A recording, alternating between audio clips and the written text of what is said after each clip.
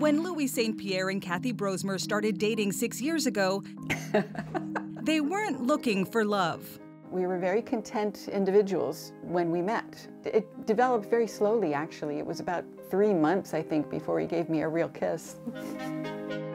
Years later, they're happy and committed, even though they have different interests. Louis likes his woodworking shop. And Kathy enjoys playing music. He likes his big screen TV, and she likes to read quietly. Hey, honey. And there's something else that makes their relationship different from the norm. I've been in my house for almost 35 years, and I've got it just the way I love it, right? And when I met Louis 6 years ago, he was in a house about a mile away. We kind of came up with this idea that, hey, we don't have to live together. And then I think it became this aha thing that we can just keep on living like this apart, living apart together. They've both been divorced before and learned from previous relationships. They knew that as much as they cherish their time together, they also appreciate their time alone. A growing number of Canadians are finding partners and deciding not to live in the same space. You can have a very good relationship and live apart. There are alternatives to that traditional living together. It's called living apart together, or LAT. Louis and Kathy are so committed to their arrangement, Louis recently bought the house next door to Kathy in Sault Ste. Marie, Ontario.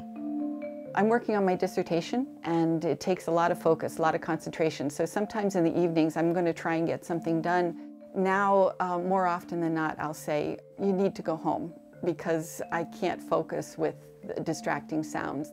And because he's right next door, it's really super easy. He can go home for a couple of hours and then come back and give me a goodnight kiss.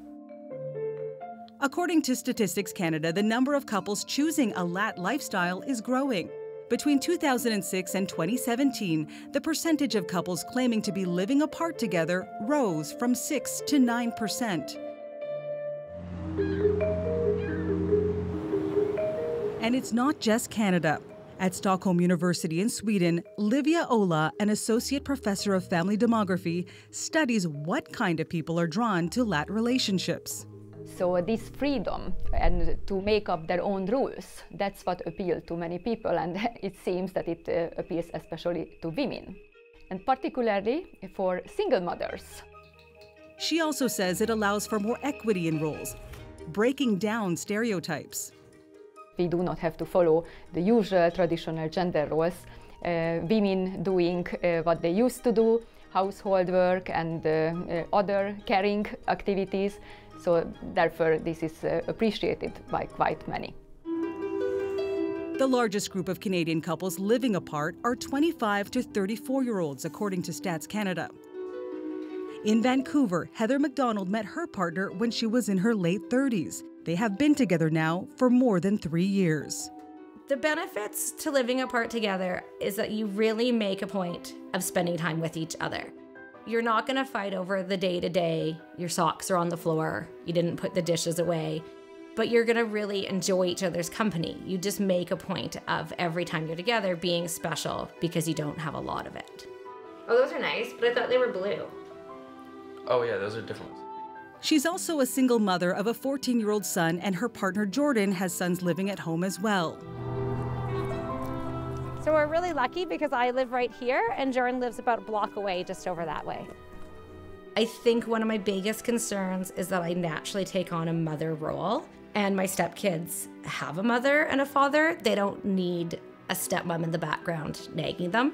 My job is to be a support for them, someone they can trust, another positive adult in their life. And so by not living together, you avoid the conflict of the day-to-day parenting, and you can just enjoy the company of your stepkids. Some might view this arrangement as lacking in commitment, but recently, Heather and Jordan publicly recognized their devotion to each other. It was really important for me to have a wedding. You know, when you don't live together and you're not planning on having children together, it was important for me to seal that commitment and have something that him and I shared. Livia says there are economic reasons why some people are attracted to LAT, like keeping assets separate. Men who live in a LAT relationship, they are more likely to own their housing.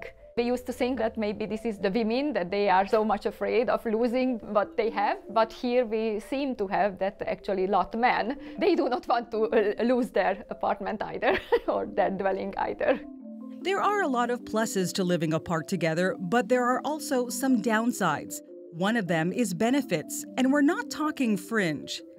Kathy isn't eligible for Louie's extended medical benefits, and she feels the current system is discriminatory. If we were living apart but married, his benefits would cover me. And if we were living together but unmarried, his benefits would cover me. In this case, they don't, just because he's in the house next door. I can see it from the insurance company's point of view that there could be more potential for fraud and that sort of thing. But it's still, the only difference between a cohabitating couple and us is address. We don't share an address. And to me, there's discrimination there. It's one of the reasons why the research people like Livia do is important. It seeks to understand why people choose to live apart and for how long. It gives policymakers a better understanding of what modern-day relationships look like and how to adapt.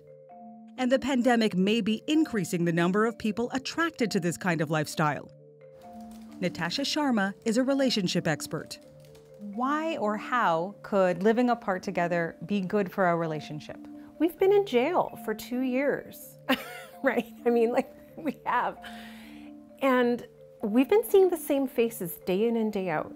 You know, I'm a mother, I'm a wife, I have 2 kids, and I think a lot of people will relate to, you can get too much of a good thing. You really can. Too much of anything, even a good thing, is too much. Some might question the commitment of couples who are not together all the time because it's not what society has taught us. We've been raised and shaped in this archetype. Says this is wrong, this is not normal, this is dangerous, you know, to the relationship. But I think what we're seeing is that the reality of humans and how we are, for the most part, may not fit that model, at least not 100% of the time. What we need to do is step back from this indoctrination of the way we think things should look. They shouldn't look any way. They need to be reflective of our individual needs and our individual desires and our individual lifestyles and personas. Kathy says it gives her the freedom to live her life her way. We might have been able to compromise and do all that you need to do and live together. And we would maybe still be happily together now, but it would have had more tension. And Louie is quick to point out that you can't really judge the commitment in a relationship on the basis of whether 2 people live together or not. We're together because we really want to be together. So I think that makes it better for us because we want to be together and we have a lot of fun together as a consequence. I think it's just a better relationship.